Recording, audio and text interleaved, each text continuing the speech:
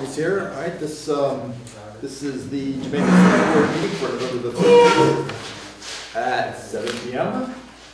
We'll call it to order. First order of business is a call for any late additions to the agenda. And as it happens, I've had a pretty busy week since I wrote this agenda, so I've got three, actually four, 3.5 additions to the agenda. We need to set the date for the post-termination hearing, all of us.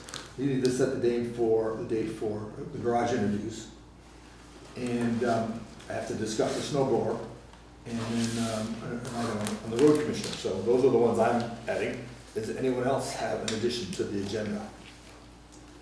Yeah, I would like to add an executive session possibly at the end regarding the water plan.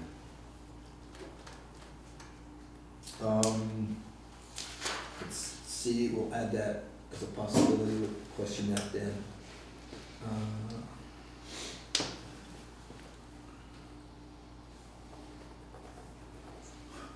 And also I want to give a short report on a connectivity summit meeting that I attended.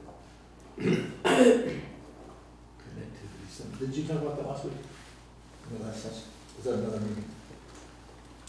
The one in Dover. I don't remember where you went. Connectivity? It's about fiber optic stuff.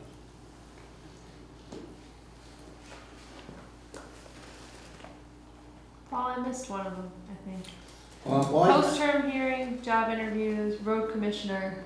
Oh, it's snowblower. Snowblower. Okay. And is that an extra pen? Yeah. Thank you. You're welcome.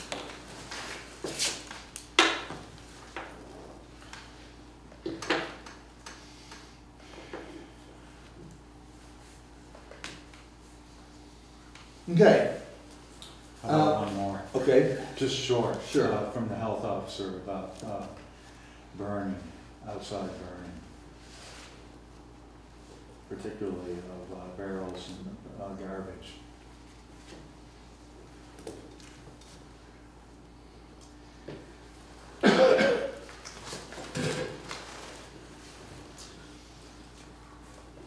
Speaking of burning.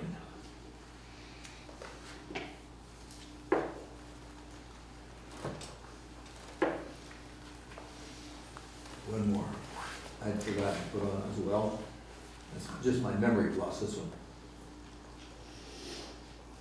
What is it? I want to reemphasize we had a call, fire department, and want to reemphasize again, we need to have visible addresses, address signs visible from the road.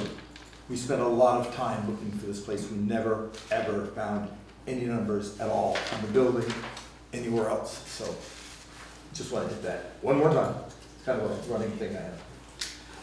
Alrighty then. So, moving right along. The next order of business is to approve the minutes of the October 23rd Select Board meeting and the October 12th special meeting. These minutes were sent out to everybody electronically. Anybody have any questions about the October 23rd Select Board meeting that we held on the 23rd of October? I move that we that we accept the minutes as written for the October 23rd. Second. I have a second. Do I have any further discussion? Hearing none, they will be accepted as written. Your vote. Your vote. Vote. We did? Oh, yeah. Thank you, ma'am. When we hired her, she didn't know she was having to babysit me, and she suddenly learned over time. All in favor, say aye. Aye. Any opposed? Now we have them passed. Thank you. We also had the special meeting that we had on October 12th. Any questions about those minutes? Any corrections, deletions? Hearing none, do I have a motion? I move that we accept the minutes of October the 12th. Okay, thank you. Any, do you have a second?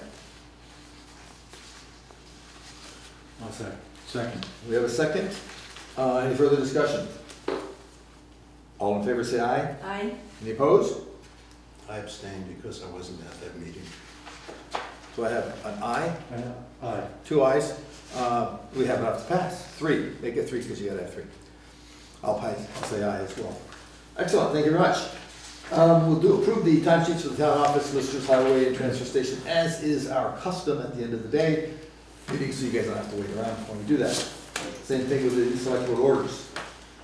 Earlier this evening, we had a presentation for the new town plan, and it is our responsibility to vote on whether or not we approved of your new town plan. So I would entertain a motion to that effect. I move that we accept the town plan with great thanks.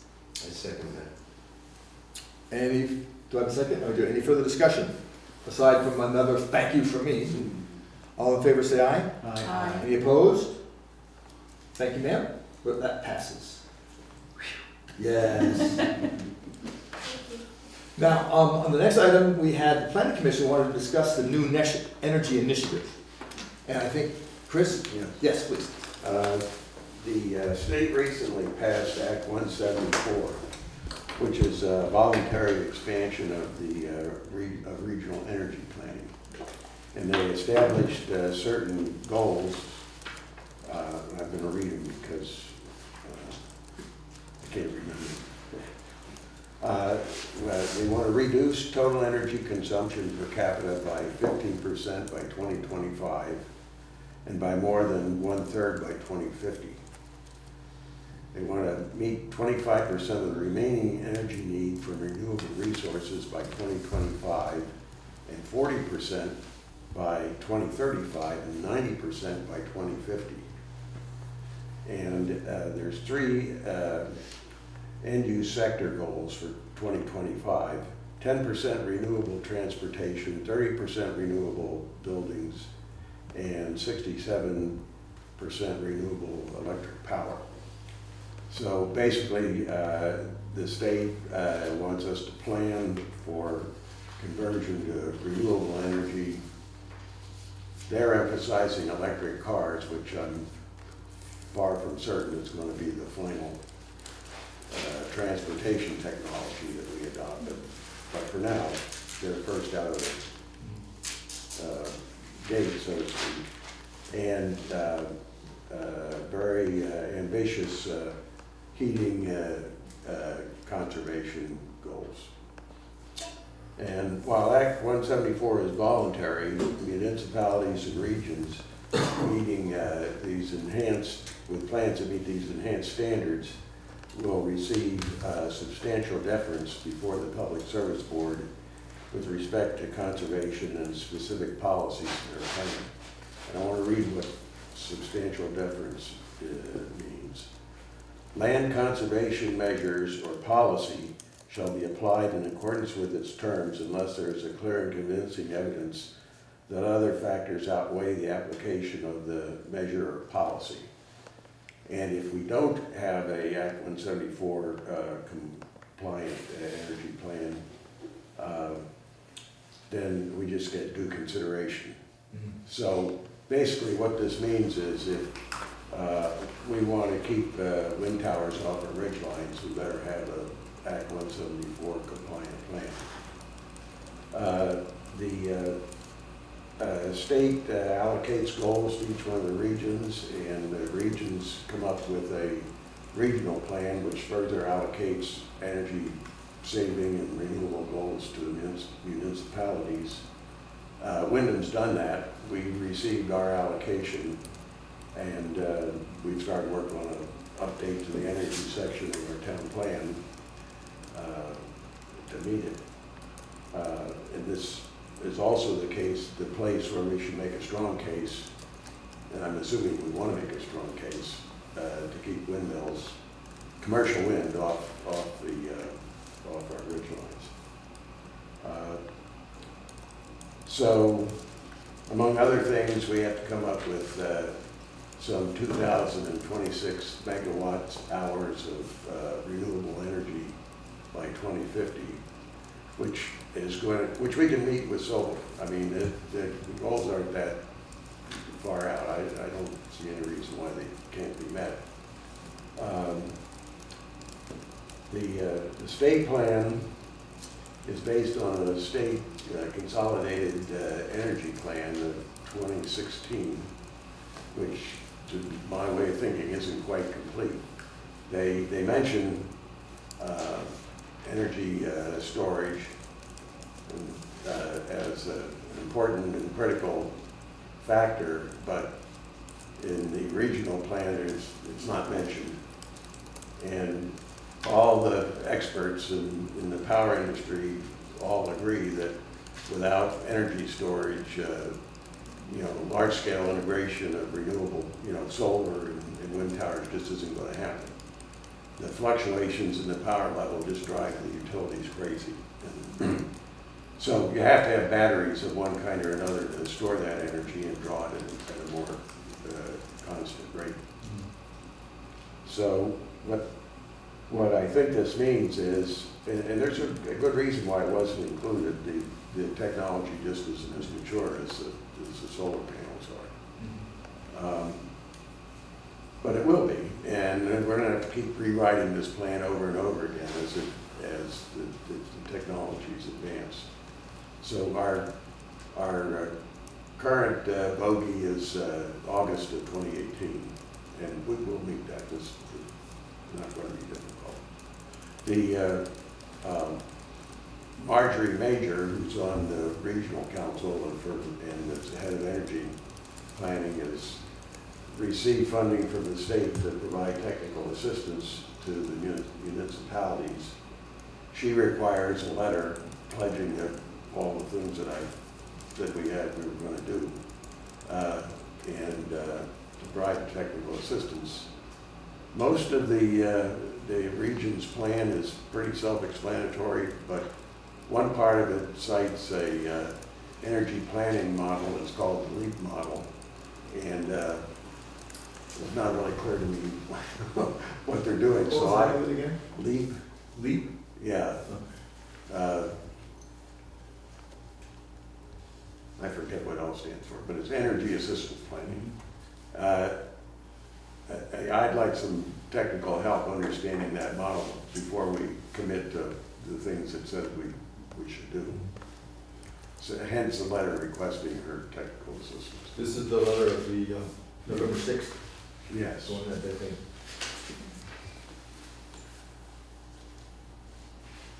And just for the rest of the select board, the letter is explaining what he's talking about. And they said the approval of an update of our existing town plan by July 2018, as he said. Bottom line is we have initiated development of a draft plan and anticipate its completion well in advance of the August 2018 deadline. We anticipate the technical assistance will be very useful in the near term, assigned by Veda, Chris, and myself. So that gives her the go-ahead. Is that correct? Yes. My understanding, to start looking at the assistance model. Help me look at it. Right. Well, that's what I meant, yeah. Yeah. But we're not talking about generating anything, we're talking about looking into Yes. getting the Yeah. assistance to generate. Plus, she's the one that's going to have to approve our plan, so maybe a little schmoozing wouldn't hurt. Sure. Anybody have any questions? What are some of the things you're thinking about? We want to establish that we can meet these goals with solar and not rely on wind. Except maybe if, they divide wind into large-scale industrial, small-scale industrial. We don't want any of that. And residential. I don't think we have any objection to residential, except they're noisy, so on a case-by-case basis. It's very new technology, I'm sure you're aware of, where they're not windmills, they're vibrating rods, which cut down significantly on the appearance and the noise. Well,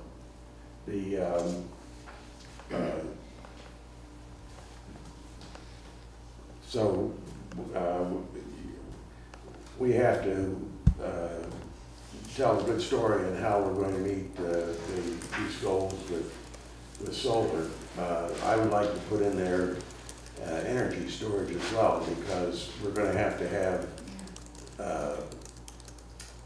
batteries, both, in-house, behind the meter batteries, plus distributed batteries to store energy from small scale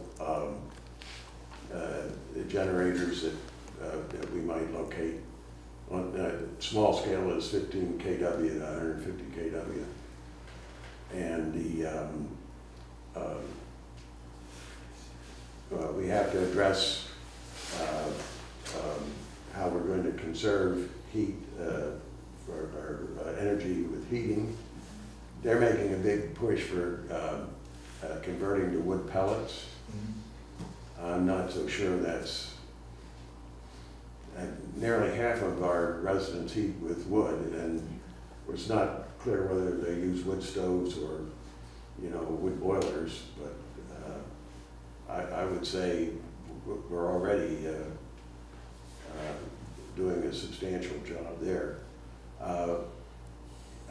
Converting to wood is a very important caveat attached to that. Wood has just as much CO2 as oil. So if you don't accompany that with, forestry practices that ensure you have enough trees growing to absorb the CO2 you're generating, it's worse, really, than, say, propane or natural gas. And we do that. I mean, we've got forest land, considerable forest land. So, but it's important to make the case that we have to maintain that in order for wood to be a viable heating source. A lot of the newer stoves, wood stoves, have converters on them. That's primarily, I think, to help with the CO absorption. They're just high efficiency cordwood burners. They're boilers, or you have to have some sort of heat exchanger to accompany with them, but they get the same efficiency as the pellets. And we won't run the cordwood sellers out of business if we use those. But they have the downside of being expensive, so they're really probably more suited for new construction or substantial remodeling. And then there's transportation, and when they're pushing electric cars. I think what we want to say is we'll monitor technology and do what seems best at the time. Watch to China. Well, I imagine our residents' commuting distances are such that a 100-mile radius probably is kind of marginal, which is basically what the electric cars get now. Battery technology there's potential maybe to double that with the lithium. If they can solve the exploding lithium-ion battery problem. Get to that fast. And so you have a pure lithium battery, you can double the capacity. That might work. But there's fuel cells and biodiesel and probably, ammonia is being considered as a fuel. So there's a lot of other things that could emerge. I think the approach that the planning board would recommend is being one of promotion and education. We can't tell people what kind of cars to buy, but we can certainly make everybody aware of what sort of technology is available. And one final thing I'd like to really emphasize is all these policies and plans aren't going to do it. What's going to do it is the falling prices of renewable energy. The solar is now at a tipping point, and people are betting that it's going to maybe be half of what natural gas is right now. And when that happens, that spread is enough to enable innovative financial plans, leasing and the like, so that people can convert to solar or put arrays up on their roof or a small array in the field Also, for no money down, no capital, and still get a reduced rate. also they're working on shingles for the roof that are Yeah, glass yeah, shingles. solar And roofs. film And technology. film technology for windows. So there's a lot of new stuff coming down the pike. We have a prevalence of standing seam roofs in the area, including mine. If they come up with a film you can put on top of the metal, that would be, I think, Well, really they have a good. film you can put on the windows. I Yeah. don't think it's in mass production, but. So, Because one of the things, and it was written in the town plan, how having it on your roof is very an expensive deal, and why a lot of people are not we, really able you know, to do that. we have With manufactured panels. Yeah, so many, well, it's not gonna happen unless there's a, yeah. you know, the cost goes low Cost. enough so that, you know, the people can do it without having to put down a lot of money. Mhm. But everybody thinks that's gonna happen, including me, and I don't think, when it does happen, I don't think there's gonna be any problem meeting these goals at all. So this, the project right now that we just agreed to is really, you think you can have the plan ready by 2018? Not necessarily exercising much difference right now. We're just talking about the education component, is that what you're talking about? And yes. Yeah. Well, we gotta discuss in the plan where we think we're going, but as far as action items, you know, it's gonna be education, promotion. I mean, there's, There's a lot left to be done. yeah. In the beginning of your Oh, and presentation. the other thing about it, I mean, it's sort of self-defense, the plan. I mean, the part about keeping the wind, you know, commercial wind away is, you know, we gotta have a plan that meets the if the WRC approves our plan, then the state approves it. So what we have to have by next summer is a plan that the WRC approves. That, Have you bounced that through the community? Do we have any support or for and against this plan? I suspect that there's some controversy. no, the answer is no. What this has just recently come up. We had an energy committee when we were updating the town plan, and I'll reactivate that to see what they think. One of our action items is a town survey for next summer.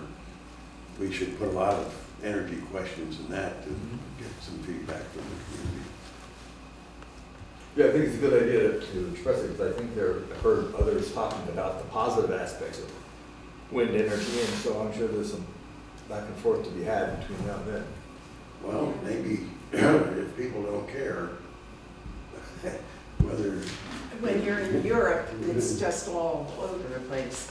France is loaded, Spain is loaded. But there are new technologies that Yeah. will make it more appealing, I think. Well, And there are better places to put it. In the beginning of your presentation, aside from protecting against industrial windmills, yeah, what will happen if we don't do this? it was what? If we don't do this, what would happen besides the possibility of windmills? If somebody like, well, I should say, the WRC hasn't allocated us, or they've given us 0 as a goal for wind power. There's very little land in Jamaica that, on the ridge line, that isn't either conserved or a conservation area.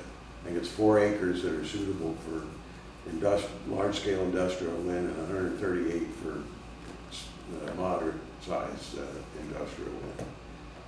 So, but if somebody like Iberdrola, who wanted to build the windmills in Wyndham, were to buy up some land on a ridge line and say we're going to put some windmills up there, they'd have to get the Public Service Board to approve it.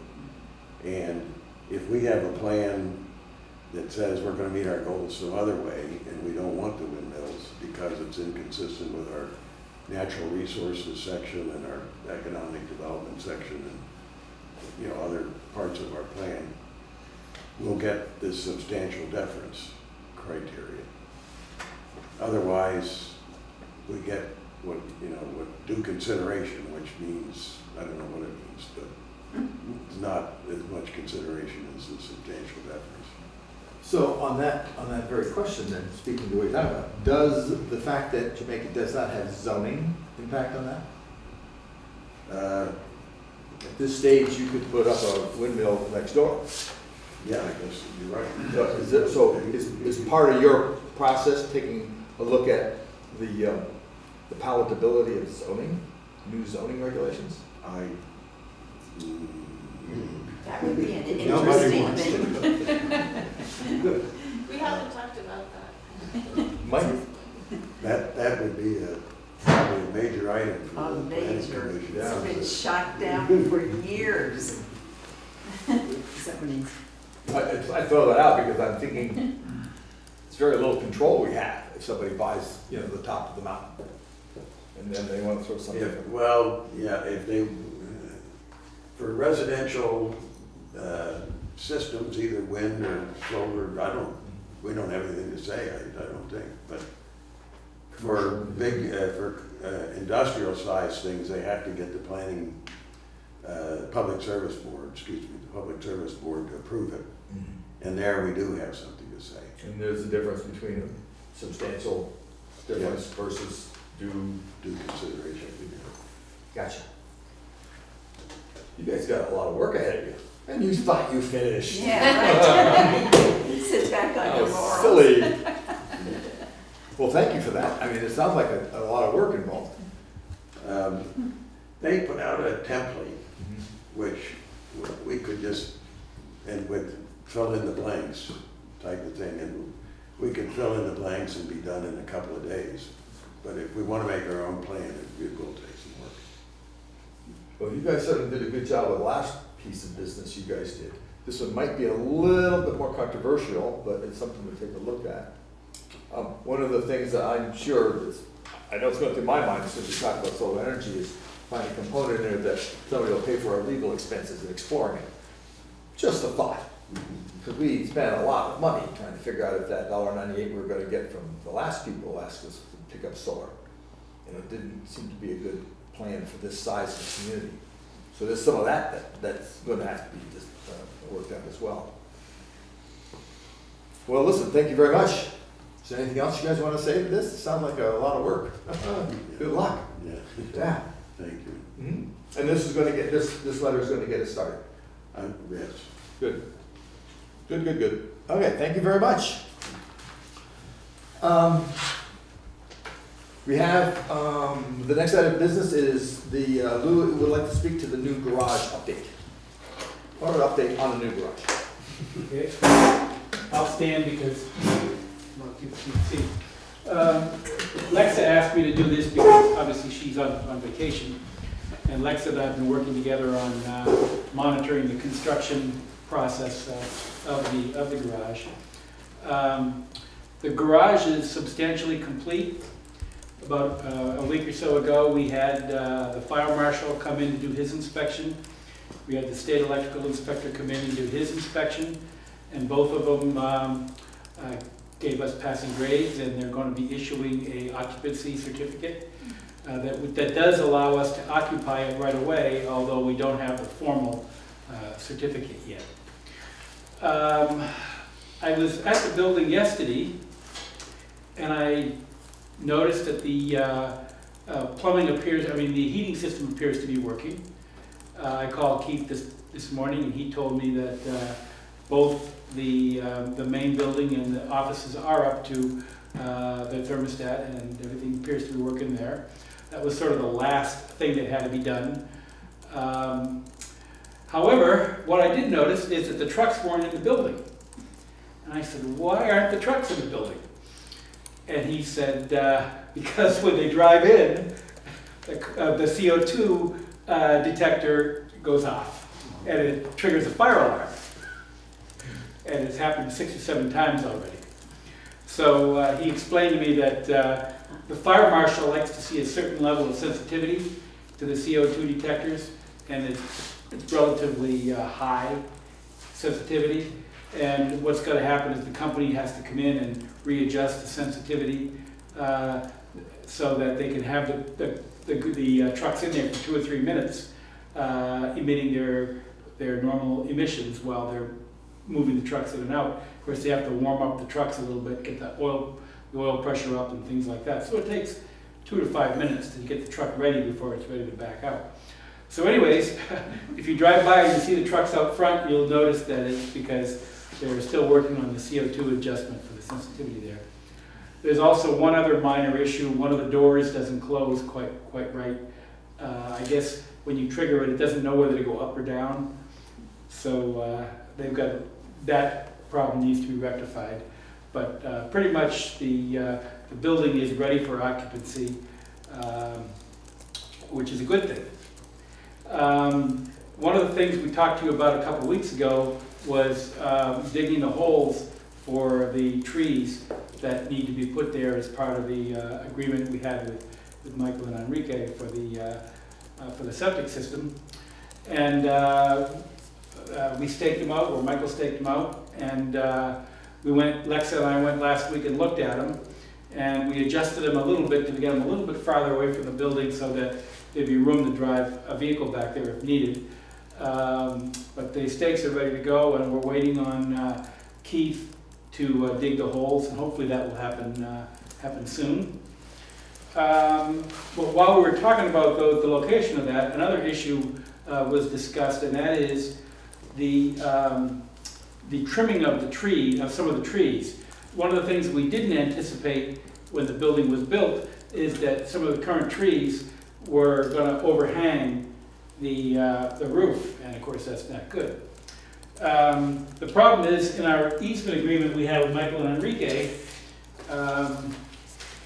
there's a line of trees. They're called line trees. They're trees that are on the border between properties, and it was agreed that the row of white pines on the property line between the grantor and the grantee shall be left standing and undisturbed. The problem is, by trimming some of those trees, it will disturb those trees. So the question is how do we deal with that? And what we're going to do with their agreement is we're going to let Michael Longo, who's going to trim the trees, know that we want to trim them as little as we have to. However, if they do get trimmed too much and it kills them, then basically the next part of the agreement says if the trees need to be removed during construction, maintenance, repair, or access to the property, these trees will be replaced or moved to a new location. Obviously, we're not going to move those to a new location.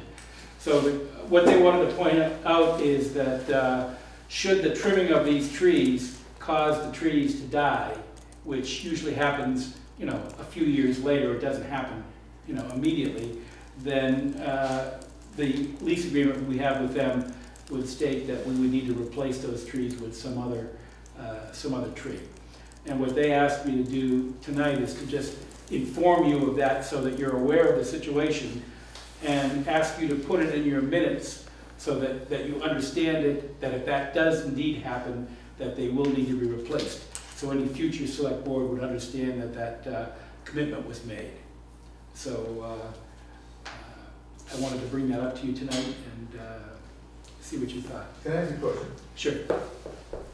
I don't know very much about trees, but I've certainly seen trimmed trees. I don't remember them killing them. How bad do you have to trim a tree before it's fatal? I think these trees, because they've been trimmed so much already, it appears that 1 or 2 of them may not have enough limbs and may die in a couple of years. And these are the 2 trees that are closest to the building, on the end of the line.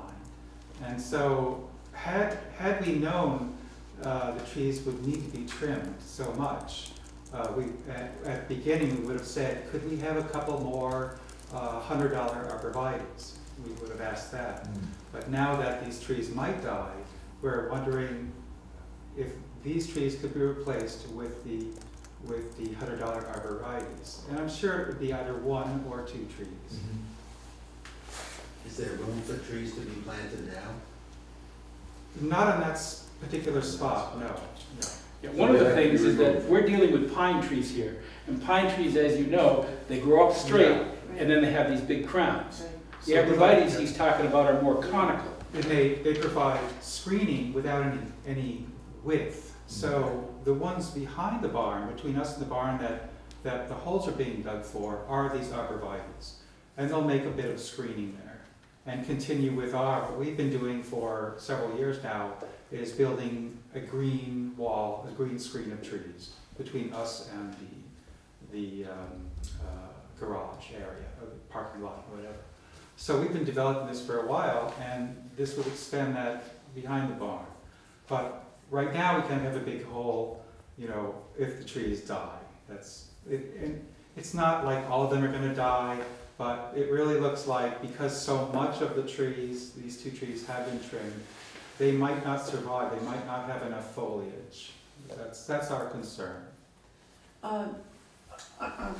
Clarify for me, are you suggesting that the trees, the pine trees, be taken down now and replaced? No, they might survive. Or are you Yes. waiting, are you going to be Yes. able to hang in there? That would be a lot To of find out. unnecessary work. That would what now? Be unnecessary. Okay, because Because- I was unclear whether you were Yes. suggesting that happen now. They, No, what- they may survive. They may survive this Yeah, they may. and be fine.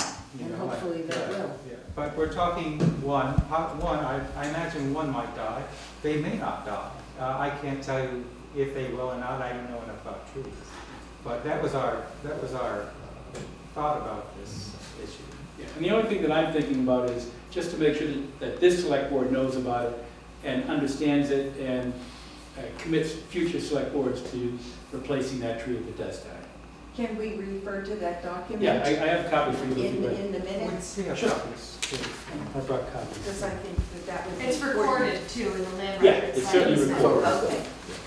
Because then this would give us the, let's say in 10 years or whatever, they have something to look at. In the land records, you can search their names or town of Jamaica, and that'll pop up from this year, so. So this says that they will be replaced, no matter when they die. Well, No, no, that doesn't. that doesn't say that. What that document says is that those trees will be left undisturbed. Okay. And they're not saying to you, don't disturb them, Yes. because they We understand. understand you have to cut them because of what the damage they could do on the roof. Right. We didn't know that before, and now we know that. So what they're doing is pointing out that they're allowing it to be disturbed and asking you to commit to replacing them if they do indeed die. And we're not talking about a $900 tree, we're talking about $100. $99, $75 on sale. They're the trees that we bought, that the town has bought for us already. So do we need to make this somewhere official that? Well, It already is official, Okay. but we just want a future select board to see Let it be aware. that you're aware. Yeah, so essentially what we've done at this point is in the minutes that anything in the future comes up should be reflected, Right? referred then to, Okay. All scribbled in. Right. yeah, yeah. So that, it's just an insurance policy. Right. Yes, Understand. You may want to keep the date of today in your file someplace so that, I'll be looking for the video. oh, And of course, I'm sure there are no insurance policies for trees. Yeah. No. Get out there though, insurance policy periodically. Okay, thank you very much. Anything else on the garage? No, unless you have any questions. Anybody have any questions? Are we having a tour? I don't know. It's And up how to much you. would that tour cost? Totally up to you. Wow. If you'd like to have an open garage, Open garage party. Yeah. if you'd like to do that, we can certainly set that up. Sweet. I I thought, think that's a I heard good idea. Lexus say something about an open house down the road. We talked about it, yeah. yeah. We just want to make sure the fire extinguishers, fire alarms do not go off. We gotta make sure the vehicle's taken in there. Yeah, this That it's No not case full of with carbon that. monoxide. Right. All right, thank you very much. All right, so now let's let's get on some of the things we've had. We need to, this is mostly business stuff, it may bore you guys, but you're certainly welcome to watch how the wheels of democracy churn. First order of business, we have to have a post-termination hearing. I got a letter, gentlemen, I got a letter from an attorney, and they're asking for a post-termination hearing. I'll do the names and stuff, but we all know it's to do with the exercise, the executive session we had. I got another email today, or actually yesterday, asking that the VLCT attorney asked us to provide a couple of dates. Now, I've been trying, as you all know, because you've been watching the emails go through, trying to find a date for all of us. One date has been tricky. I put down the 21st of November, hoping that would work, and it's been hard to get us all together. I think that this hearing ought to have all the players. And so that's what we've been doing. Close right now, Lexa's told me she's available for the 4:30 or the 6:30 time frame. I came up with 4:30 and 6:30 because they're popular times for us to have these extra meetings, but we can flex. Judy's not available until 4:30. No, I am available up to 5:30. 4:30. Up to 4:30, okay. Right. That's right. Up to 4:30, you're okay. Yep. So 4:30 is good, 4:30 and however long it No. takes? That's late. And that's not good I have to then. be out of the house by 4:30. And this is the 23rd? This is the 21st. 21st. Yeah. So we need to come up with a time so I can send him an email tomorrow. Right off the bat, today's the 13th, so part of the issue is that these are both attorneys, and I'm sure they've got dockets to deal with and lots of other things. So whether we can provide 2 dates or not, I don't know. I do not recall seeing a clock ticking. I think we have some time to work with, Yeah. but we really ought to wrap this up as soon as possible. So you're not recommending changing the date? Well, I'm putting it out, because right now, trying to get everybody together, Right. unless I guess we could invite Ed and bring a birthday cake. So I'm opening it up. Lecture's pretty flexible. I put down I selected the 21st as a reasonable date, but it's certainly changeable if it seems like it to you guys. Could it Just be like- closer to noon or 2 o'clock or something like that? I'm flexible, Lexa says she's flexible. Yeah. He has a real job. Andy's, You have some Andy's the things. problem. Well, the Andy's noontime not is, a problem. Andy's the problem. Andy's not a problem. I can do whatever I want Yeah. as far as leaving work. Not if you're covered with. yeah, noontime would be great for me. That'd be not a problem at all. Or any time. I can certainly ask them. My initial thought was the lawyers are gonna be busy during the day, and I thought the end of the day was a good time. Yeah. But if we can't do it, then I'll call them and let them know. What about another Is there another day better? day at the later times? Or do you have to? Maybe the following week? Well, that or sometime that week, pick a date. The whole week's open as far as I'm It's concerned. Thanksgiving. Yeah, it's Thanksgiving. That's putting a kibosh to it, isn't Yeah, that's why I was saying. And the day after, following probably. it? week. Yeah. So, Attorneys won't be working. no. Monday. Monday, what You know. is that? You have a Monday's- board meeting that night. Or do you mean the 20th? Monday the 20th, I was thinking. That's Yeah. workable. We can't do it the 27th. So if you put it at noon, like you were saying before on the first date, on the and the 21st, attorneys can't make it, then what? then get another we date. start over again, All right, you I'm know. all for that. I don't care to have it at 8 in the morning. So go for the 21st at say 1 o'clock. Okay with me. Okay with me.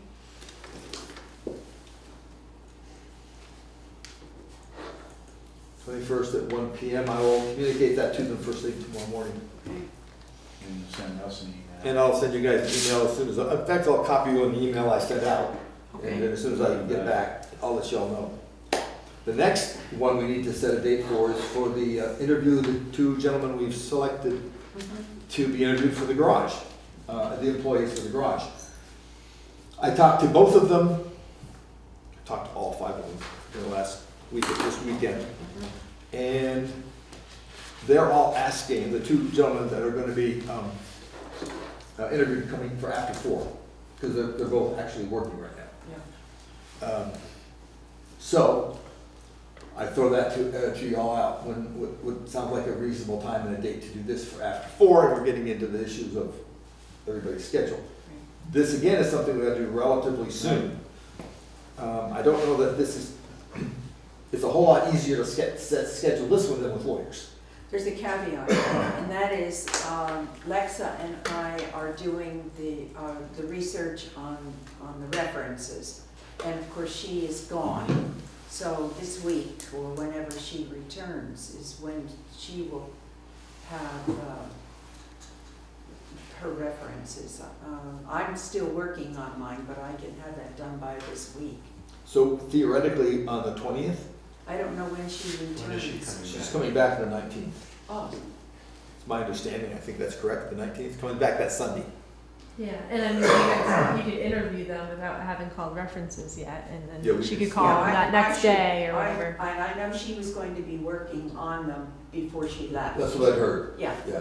and mine will be completed by then. Shall we, the 20th sound like this would be Monday the 20th, which is a week from tonight, At what time? at 4 o'clock? Well, you guys go on at 7 o'clock, correct? Right. So sometime between then and 7, I think, and they both said after 4. We could make it 5, give them time to get home. Whatever. How's that sound to us? So that could be time to work? 5 p.m.? Is that Yeah. it? Okay. On the 20th? 20th and then 5 p.m. And I will call both of them and let them know. Okay.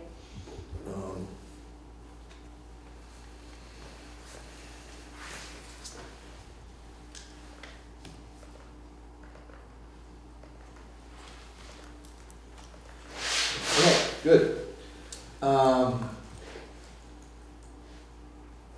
Number 3, Al, doesn't have to be in any special order, I think.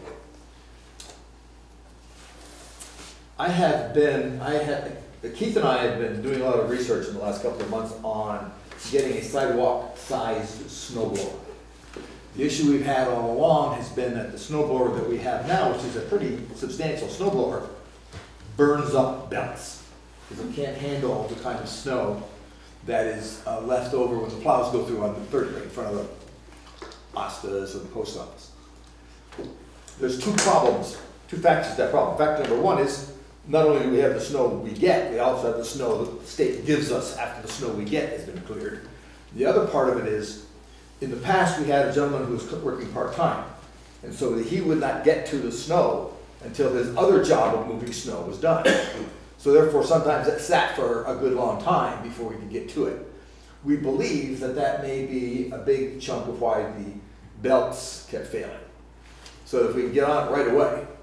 So Keith has a plan to get on it right away, so that we will be using another individual whose time is our own, and we can respond within reasonable time frame.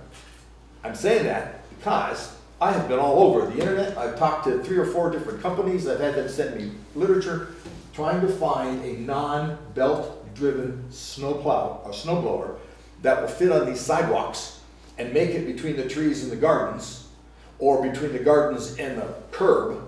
Has been very, very difficult. Really almost impossible. I found one used snowblower, used as in 212 hours, which is pretty small. It has the right size 42-inch blower. We have 48-inch sidewalks, so the 42-inch blowers will keep it in there.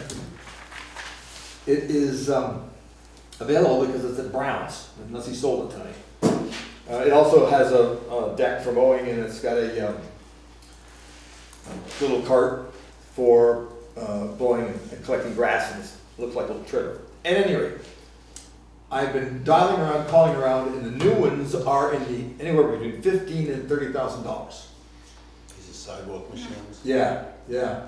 And they're really nice. And there's some slick ones, and there's videos on the internet, and there are really some nice ones. But that's a lot of money, because even they have belts. So now the real issue we've been trying to get, the equipment we have now is really nice snowblower. It's really, really good shape, except it blows belts. So now we're juggling between 15 and 30, and I've got literature, it's on the internet, plenty of stuff we've done. I've looked at Kubota and Massey Ferguson and Simplicity, and I don't know, 2 or 3 others.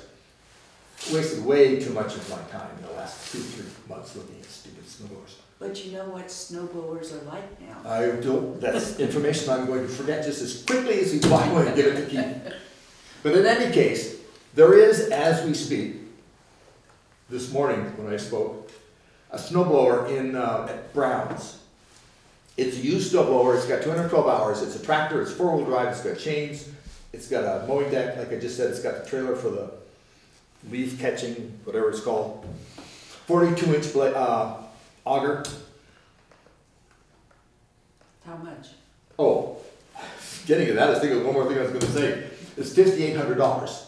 And this morning he tells us he will give us $1,000 trade-in for the snowblower that we can't use. Guaranteed. Guaranteed. You know, they sold it to us, so he had the paperwork in front of him.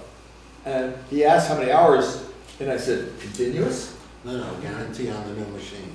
Oh, no, there's no warranty, it's used. No warranty, that's correct. Oh, that warranty, no. There's no warranty on the used machine. However, it has been fixed up. Keith and I went out there and ran it up, and it worked really well. And no belts on that? It is belt driven. That's Okay. the thing. If it wasn't belt driven. So those big machines are belt driven? Well, here's the thing. The They belt, don't have matter shear- what you guess. well, shear pins and belt. Yeah, that's what was breaking, a lot of The pins. shear Well, pins? pins and the belt. There Yeah, was shear, 'cause right, that's- shear pins and belts. We have one at home that we have used for years, and that's what, if it's gonna break, it's always a shear pin. Shear pins are set up to go. But you know, since I live on one of those sidewalks, they get to be like glare eyes. It's awful. They get to be like really You glare mean, eyes. it doesn't do the job? The snow blower won't take it. If it's not removed very quickly, You gotta get on quickly, exactly. And that's the problem we've run into. I mean, even with a big, serious industrial strength walk-behind snowblower, the state beat us. But part of it, as you said, is because we don't get on it right away. So we're gonna make some changes. Pete is gonna bring, we've got some personnel things that we can do to get people on it within a couple of hours. That would be good. I think, There's nothing that can be put on a road machine, the way they do mowing off the side with, that wouldn't work for the strip right here in front of the, because of the mall. well, not so much because of the trees. And there's because of all telephone the other poles. stuff. That's the other thing. I did find one that is not belt driven, it's PTO driven, but it's on the back. And the guy said, that's no problem, you can look over your shoulder. Well, you're not gonna run that backwards the whole length of town between trees and people's yards, so that's out. But the belt thing is another thing to me, and I've learned a lot more than I wanted to learn with snowblowers. But the business with the belt has to do with protecting the PTO. If it gets so bad that it's going to break a belt, that beats the heck out of breaking the PTO. PTO is a power takeoff. So, on these kinds of machines, it's extremely difficult to find one. So, here's where we are tonight. I mean, I could keep looking, but the snow's flying. We got a $5,800 offer for what appears to Keith and I to be a very reasonable, let me back up 1 second. Every other dealer I talked to, do you have any used ones? Not anymore, not right now. I got one coming in, but they don't last. This has been here a week or so, so the clock may be ticking on this one. Timing. We don't wanna buy a really good one. I mean, I've been on the board for a few years now, and we have this discussion every single year. What do you think? I haven't researched them, but I know like the ones in Brattleboro, they're not $5,000 machines, they're No. only 10 grand. No, what if 15,000. closer to 30, because I was talking to the Ventec rep today. I know it was in there, yeah. And he said that they've got some in Brattleboro, but they love them, and they're great. They're articulated, they do all this wonderful stuff. They work. Brattleboro's got more than 1.5 miles of sidewalk. They probably have more than 10 miles of sidewalk. Well, my point is, all we have is We have miles. a mile. Oh, okay, yeah. So yeah, they've got a bigger budget, and they pay their people more, by the way. Anyhow, so we're kind of stuck in a quandary here, because we need to do something pretty soon.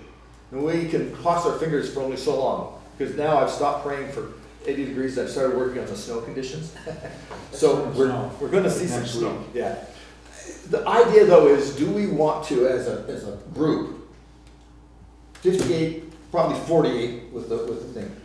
And it'll cost us between $300 and $800, depending on where we can find it, to get a cab. This one doesn't have a little cab, the heated cab thing, and I think we ought to do that. Yes. But it depends on where we get it. If we buy it from direct from manufacturers, $800. If we buy it aftermarket, it can be down between 3 and 5. but it's gonna cost us a few $100. So if it's 4,805, it's gonna be close to $6,000 to get this thing. Doesn't require any mechanical work, everything's been tuned up, it's ready to go right now, it'll be just gold. I move that we buy the snow blower with the attachments at, what's the price? Brown? With Mr. Brown, Yeah, it's the one up on, is that London area or South London area? South London. yeah, South London area. For what price? 40, it's 58, and today he said he'd give me 1,000 for the other one, so the price is down to You 48. got all of that? Yeah, All right, I'll second that. and we have a second, do we have any further discussion? Just that if this thing starts breaking, it doesn't work, that we should look into a bigger machine. Go the distance. Yeah. Yeah. One of the things on that very They topic. told us that last one would do it. Yeah, I know. And now we're dealing with them again. And they're telling us this one will do it, and they're giving us $1,000 for the one we paid $4,000. Well, for. 27. We paid 20 27. grand for with the Yeah. thing. And it doesn't have hardly any hours on it, if you ask me. Probably not a whole Which lot in one? a second. The This one one? that we have. One that we have. That's all the discussion I have about it. Yeah, and I think it's a good point, and I think it's a very reasonable point. We have enough sidewalk to invest in a more expensive machine later. But we Try probably this. should buy something like that in the summertime. I concur. They're a little short right now Yeah. and expensive. Well, there's It's like another, buying a snowmobile right now. yeah, Be better to buy one. well, there's another little piece that June. speaking exactly to your point, That's all I had to say. like, I think that's a good point, because one of the things we looked at was, this machine is perfect for lots of things, not necessarily running next to Route 30. Consequently, because nobody can keep a used machine on lot long enough for Paul Fraser to find it, my suspicion is if we blow belts on this one, we'll be able to get rid of it pretty quickly. Because apparently they're a pretty hot commodity. So my feeling is exactly like yours, if this doesn't work, we're gonna have to spring for some bigger bucks. And there's some really cute ones out there that really would be expensive, but they'd be perfect for what we have. But we're talking $25,000, $30,000. And those are belt driven too. And that's belt driven as well. Yeah, but that's a whole different deal. Well, it's a bigger deal, yeah. Bigger, heavier. Why? You're smiling. Well, you're gonna invest $30,000 to plow a mile worth of sidewalk. You could shovel it. I could shovel it? Someone could shovel it. Well, in fact, I should bring that up. Someone could shovel No, it. I'm just looking at, the return on investment. And not to, I'm not disagreeing with Judy and you, Paul, but in the future, as Andy says, if this doesn't work, we gotta go up to 30 grand, I think you should think twice about that. This was kind of mandated by FEMA when we took their money for the sidewalks. Well, we take care of it. That we're responsible to take care of them. Yeah. So we don't have an elective, we just have to do it the most There's economical. other, I know Winhall contractors out to, I mean, they don't have much sidewalk, but Homestead does, I mean, look at putting the burden of the machine onto somebody else. I mean, just down the road, I mean, I again don't disagree with what you're saying now, but down the road, I don't think we should just go get and have a. That may be a smart move, because an awful lot of the people who are giving me, just the little accolades that they give their professional contractors, talking about how great these pieces of equipment are. Of course, they're making money with the equipment, we're just trying to keep people from getting slipping and sliding. One other piece of business in the discussion, I talked to the young man who did it for us the last 2 years, and I asked him if he's interested in doing it again this year. He says, not without equipment. He did it by shovel. A lot of it was by shovel, because he couldn't get the machine to do the job. Now, truthfully, he had another job moving snow, so he didn't get to us until sometimes the next And day. it was there for a while. Yeah, there once in a while it It was a really, while. you really need to get out during the storm. Well, in fact, Keith has that, he's got, the way he's using his pre-pole this year, we're gonna be able to do that. Mhm. So I just made a comment. That was it. It was a valid And I didn't say 15 grand or 30 grand. I just said if this thing turns into like, I'm not gonna say it again, so Right. I'm ready to vote on it. Okay. I agree. So all in favor of Keith and I contracting for this $5,800 machine, say aye. Aye. Aye. Aye. I have 3 ayes. Any nays? Well, Keith will be happy. I will be happy. I'm sick of calling. This is gonna end up being an interim. That's another piece of equipment that has to go into the garage. Is there room for it? Yes, thankfully, it's a little piece of equipment in a big Put garage. your comment. Put it in my garage. You can put it in your garage, it's right handy right there. But we ought to find out what it costs also to contract it out. And the carbon dioxide is sure to set off the alarms. Oh my goodness, yeah. All right. The next item of business is, we've recently received, I think we mentioned once before, a letter of resignation that Lexa is no longer the road commissioner. So we need to appoint a new road commissioner, and I have talked to Andy, and Andy has stepped up to the plate and is willing to take on the position of road commissioner. Shouldn't we put this out for the same kind of bids to non-select board members? I don't think so. I think we need to get somebody on board really quickly. I don't think we want to. Well, we can temporize it and then not do it under pressure. Do you want to make that a motion? I think we should move on it. We have somebody. Well, who's- in other words, if you read the law on it, and I'm not advocating for myself, but I think that if someone from the outside, there's 2 ways. We could appoint them, or they could be elected at the town meeting. Do you want to do this? Yeah, I looked it up, it's no big deal unless you make it a big deal. It's not that much, it's not, no, I mean, the commissioner himself. I see it as a big deal to be the road commissioner. It's a big, The it's job a big description? job. No, it's not. That's not what my experience is looking around. Have you been road commissioner before? No, no. I've Do you looked want at the one? roads. Do you want to try doing No, it? no, I don't want to do it. I read the job I certainly description, don't wanna do it I if you read want the to. statutes, and I'm prepared for the 5 or 6 people who call anyway to call in and ask me about the roads. You kind of have to go around and look at the roads and submit for, I read the job description. submit for, what do you call it, grants, improvement projects. That's all under the Orange Book and all of that. Were you road commissioner, Lou? Yeah, it was.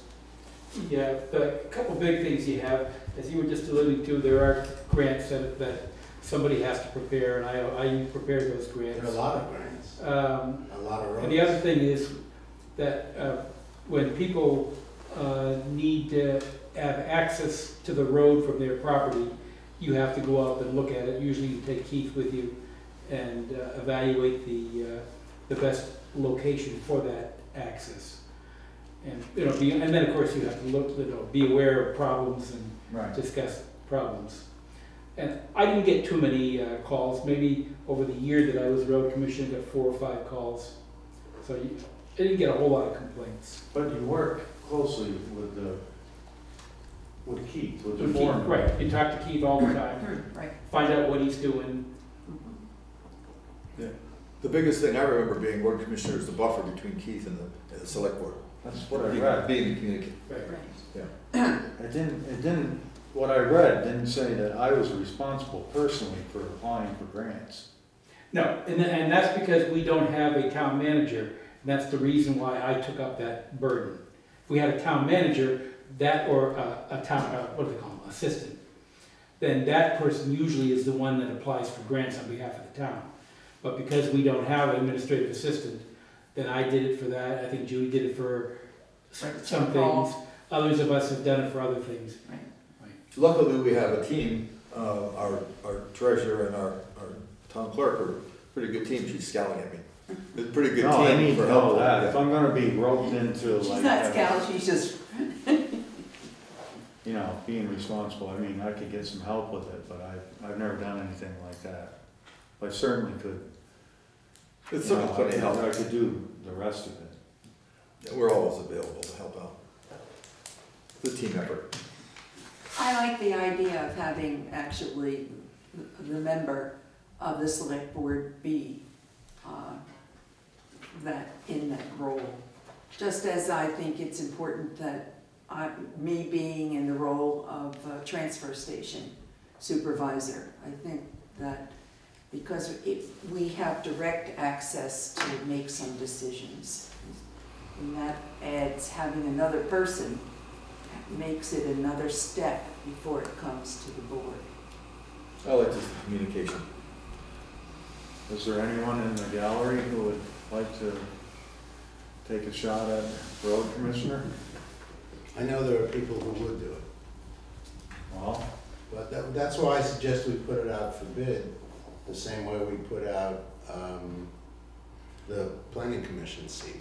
But I would not be against you doing it. You can always seek support from those other people just to help with grants. Right. I mean, Sure, maybe. Oh, yes, you guys know anybody who works on grants? Yes. We'd love to have them. Works on what? Grants. Grant applications? Yeah, things like that Yeah. can be helped by the Wyndham Regional people. Exactly, they've been helpful. I know someone who has written grants for us also before. I don't want to mention that person's name, but I know that. But I know I've spoken to Wyndham Regional people who can do a lot But of this that. person lives in town. well, I wouldn't be against, if someone else wanted to take a shot at it, but I'd like to, follow the select board's wishes. I'll make myself available for it if the board wants Do me we to. need a motion? I think we should. Okay, I move that Andy Coyne be appointed road commissioner for the town of Jamaica. I'll second that. Okay, some quick discussion. Can we put a time frame just to fill, to fill out the remainder of Lex's term? And that, if, For my term? or your term running out I this year don't too? think so. I think I might have 1 year left. Oh, you could be here Yeah, forever. yes, 1 year. Would you want to do that until Yes. March? I think Okay. we have to. Good. And then we could revisit that with an election if necessary. Okay, so. If I'm not fired by then it better be officially. So you can accept that. I amend my motion to include the length of his term. All in favor of the amendment to the motion, say aye. Aye. Any opposed? No. The motion is amended to reflect that the term of service will be until town meeting day. Right. All in favor of the amended motion, say aye. Aye. Any opposed? Hearing none? Thank you, sir. Welcome. Thank you, especially for the guy who's been doing the job for the last couple of weeks. Thank you, thank you. Really? Yes. Not bad? No, it's not that bad. I finished most of the stuff. Okay. Now, you said that you have a report on a connectivity seminar that was brief? Yeah. Okay, we want to hit that for us. Sure. I went to a conference in Dover on November 1st entitled Connectivity Summit, which was sponsored by the Brattleboro Development Credit Corporation, the BDCC, under a program called SEVEDS, which I don't know how to pronounce. Which is SEVEDS, thank you, that's one way to pronounce it. And that's Southeast Vermont Economic Development Seminar System or something. Or more than one. At any rate, this was the second in a series of conferences on economic development for town leaders. There were representatives from both Vermont federal senators and the House representative. Clay Purvis was there from the Vermont Department of Public Service, and a representative was there from the USDA. The focus of this conference was economic development through increase in communications through broadband services, including DSL, cable, and fiber optic. The increase in broadband service is seen to be one of the greatest needs from the perspective of local town governments in Vermont. The cost is high. It costs about $35,000 a mile to lay fiber optic cable. Currently, DSL provides speeds of 4 megs download and 1 meg upload. And DSL is what's Fairpoint, it's copper wire. Cable is rated at 25 download and 3 upload, and fiber is rated at 100 and 100. Currently, the state will require speeds of 10 to 1, so DSL doesn't really even reach that.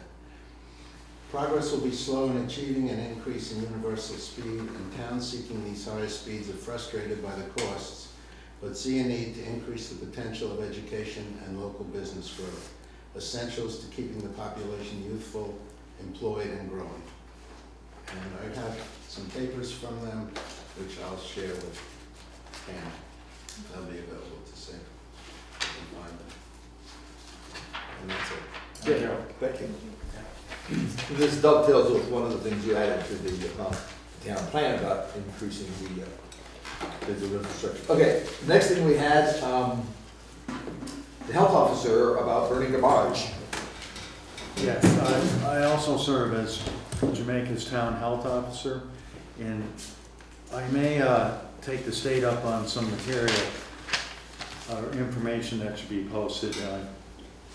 Just to say out loud, open burning of trash is never allowed in Vermont, any kind of trash. And then to get into the permits for burning wood and all of that, you can't have a barrel out back and burn your garbage or anything else, any painted wood. I mean, a lot of people do. Some people are complaining to me, and I informally complaining about garbage burning, you know, walking through the village, and it's a terrible odor, and it's illegal. And if I ask you to stop and you don't stop, there can be penalties levied by me or other. Stuart Falkard. I don't think the fire warden can, but I could give you a ticket.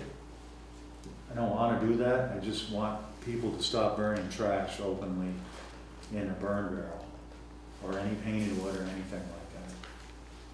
So if you'd like some more information on what you can burn and what you can't burn, call the office and I'll have one of the girls get a hold of me and give you the information. But Can you burn anything in a barrel at all? it's just clean wood. Clean wood only? Unpainted.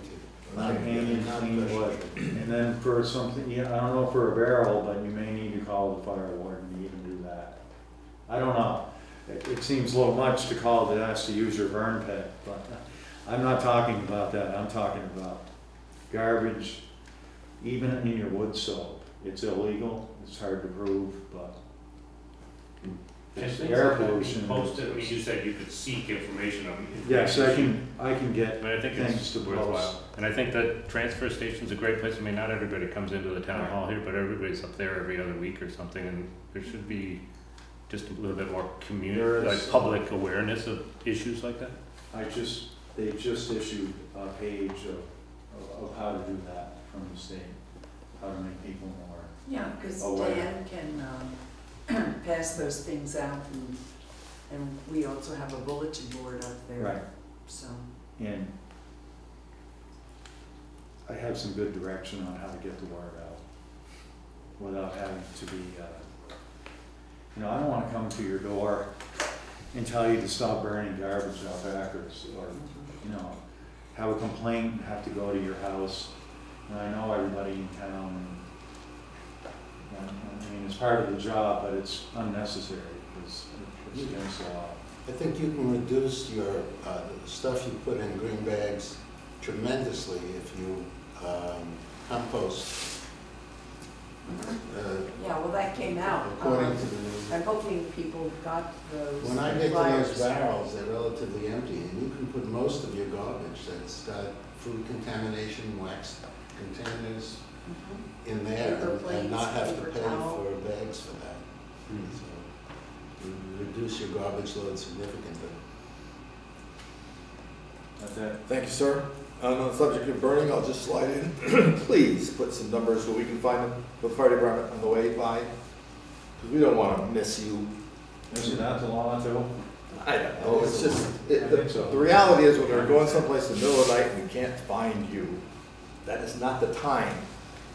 Anyway, No. once again, that's all I have. Now, you had mentioned the idea of an executive session regarding the water plant. I would like to wait for Alexa to come back. Then I would propose that we set up a special meeting for as soon as possible, perhaps next week or maybe the week after, to have this. And this meeting would only be to choose between the three contractors who presented to us, not to decide on doing anything further, that we would have a special town meeting for and let the town make that decision. We decided to do that, I think, Decided so. that. So that's what we said, the 9th. Yeah, so we looked at the dates today, and if you waited till the next meeting, real regular select board meeting on the 27th, and chose someone on that day, that would still give us over a week to come up with a warning and post it in time to have a vote that first week or second week of January, like we had discussed. That's okay with me. We'd have enough As long time. as we follow through on that, Yep, that we have time to have a meeting to discuss these 3 contractors. yep. And then it has to, the vote as to which one has to be in public. Yep. Not the executive session, but the vote to decide which one has to be in public. Would that be, Well, you that can- would happen in January? No, Well, that would, she's talking about then an informational meeting on what they decide. I think we 7th and 9th, no. the 3rd and the 9th of January. The 3rd would Yeah. be the info meeting and the 9th would be the vote itself. Yeah. But you can have your executive session at the next select board meeting and then And come still out have of time. executive session and vote on who Okay. you're That gonna would be fine. go with. That Okay. would be fine. So the So- only so reason Lexa we're can do picking, that. I'm sorry, go ahead. I just want to know, January, would that be the final decision of whether it's a go to No, do no. the water? To Or do not the- to go? To do the feasibility. Gotcha. study. And This just I gets think us, that really needs to be very clear. Yes. Because it sounds almost like we're voting Yeah, that we're starting We to. are do sort of water. moving ahead by picking someone before we have the informational meeting, if you ask me. That one kind of got by me at the last time we discussed this. I thought we were just gonna ask the town if they wanted us to look into doing a feasibility study. Now we're talking about picking someone. We're talking about selecting of the 3 Yes, contractors. I know, And that we have to do at executive session, that's a contract. before we ask the town Before if we they ask the wanna have town. a feasibility And I think study. that we can logically decide between the 3 people who made the presentation. And I think that That's we moving can, ahead without asking, but it's okay. not moving ahead. If We you wanna haven't do hired that, them. if you guys wanna do that. well, we're not spending any money. No, I know that, I know that. Who would present the info then at the information meeting? Well, Not the you would contractor want. that we selected. Right, that's what I'm. Plus any that's other sources of information that we could get. There's Yeah. a person at state who can talk about funding. Yeah, I'm not trying to influence this decision sure. here, but I think at that information meeting, you need to have That's our a plan. very significant Right. presentation and not just you guys Yes. sitting up there and answering a couple Absolutely, questions. absolutely. And I don't think that the select board, even though we could vote to go ahead with the feasibility study, I don't think that would be appropriate. Exactly. It's a big plan, and taking the first step should be in the town's purview, not in our purview. Mhm. Even though we are technically, legally able to do that, I don't think Well, we should. that was the one thing that Otter Creek guy told us, take the town Bring with them you in every on step. every Yeah, step after of we the hire way. him to do the study, Well, we need, not before. We're not hiring him at the select board. No, that's what he We're was just saying. selecting I him. know, I Yes. understand what we're doing. all right, so then we're in agreement, what we will do then is on the next select board meeting, which is scheduled to be the 27th of November, we will have an executive session, at which time we will review. Now, are you in a position to give us a little bit of maybe a comparative spreadsheet for these things, since you're the water guru at this? All of a sudden, yes. Oh, you've been watering. Sure, I've been watering for years. Yes, you have. Sure. But just something so we can compare them, because they don't read real clear. No, Clearly, and you know what, one I'll do the best I can, I'll even make phone calls to them if I have to, but I think we're not gonna know until they do the feasibility study, which is why we wanna do this Sure. much less expensive step before we hire someone to do the expensive step. And I think that just having some basic ideas, because each one of them presented a little bit differently, how they're Yes. going to do the feasibility study. Yes. So that would be useful. Okay, good. If you could do that, that would help us a lot. Excellent. Are we in agreement? Yes. We're all in No. agreement? No. You guys go ahead. What? I'm against it. You're against going into executive session at the next meeting. Oh, how's that to do it? I'd rather not do it. You can ask to do that at the next meeting. That won't give us enough time then to have, Well, you guys can vote on it then. Okay, we'll vote on But it. it doesn't even need to be an executive session. No, we can can do discuss it, all. we don't It have has to do to an be- executive. It has to be an executive session when we're deciding between contractors. Because otherwise, you're, But the discussion can still be outside of executive session. You don't have to be in executive session you can choose to have it outside of to, executive. to discuss, maybe, I'm not, To discuss to discuss which three one of these, contractors? yeah, I believe so. Yeah, But I do again, too. it's, I think that was one of the according- things that we learned when the lawyer was here, is that a lot of the things that we can do can be done in open session, that we do not have to go. I do think that we have an option. I, for one, think anytime we're dealing with contracts, that, that ought to be done in an executive session. So we do, one of the reasons that you discuss these things in executive session is so that one contractor doesn't know the price of the other contractors. So it doesn't give the second one to hear the conversation. no, agreed. All right. And again, But we not trying already to- have their Right. estimate for this, so technically, there would be no advantage to them for being hidden. And it's public information. Yeah, they know what it is. Right, we already know, we know, because we have the reports from each group. Yeah. And you can even make your decision, The talk the decision has to dollars be made within public. executive session. The But the decision has to be- discussion prior, all the nuts and bolts. If could it's be- the town's pleasure to heal all of that, I'm not against that. Just, I, on the other hand, think that we could read the numbers and vote now, but they are different, significantly different presentations. They're not all apples and Yeah. oranges. Exactly, then I'll have It's them, more I think than that enough. needs to be hashed out. Yeah. And I think in the interest of, I don't want to say secrecy, but the corporates, they have a right to expect some degree of confidentiality, or at least privilege. But that ought to be done in nothing personal cameras, but it ought to be done in executive session. Then we will come out and announce, or then vote. But as far as hashing out and trying to make the apples and oranges and bananas all look into one thing, I would agree that executive session would be. yeah, Well, I mean, that's your So prerogative. so at that meeting, the next select board meeting, we'll bring up the conversation of the three contractors. We'll vote on whether or not to go into executive session. And then either way, we'll discuss the three contractors and then we'll vote on which one we would choose to possibly provide a feasibility study, which the town will vote on. Mhm. Which the town will vote on doing it or not doing it. Correct. That will be the town's pleasure. Doing the feasibility study, Right. not doing the project. Just doing the Right. feasibility. Right. We're only talking about That needs feasibility to be study. very One, clear. one step at a time. Alrighty then. Do you have all that? I think you covered it all. I hope so. 17 times. Let me check real quick, make sure I've got everything covered for everybody. Public concerns.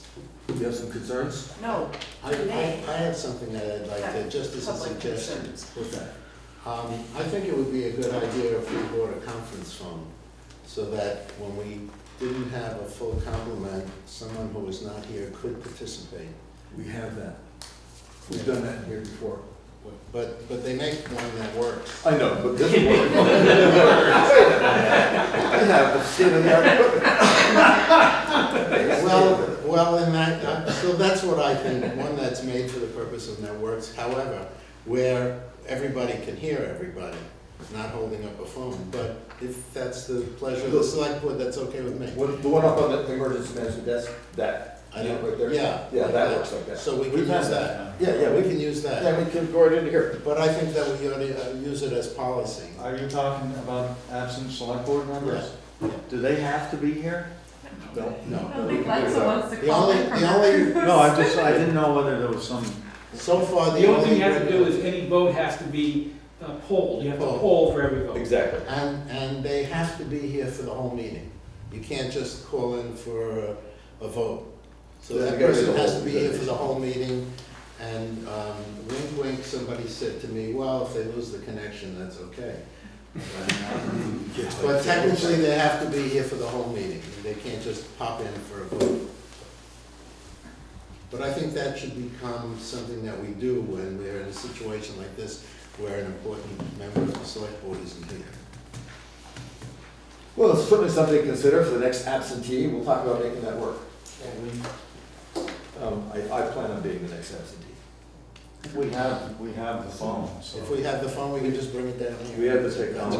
wanting to do that. I mean, Okay, we've got the technology. We'll consider that next time somebody is absent.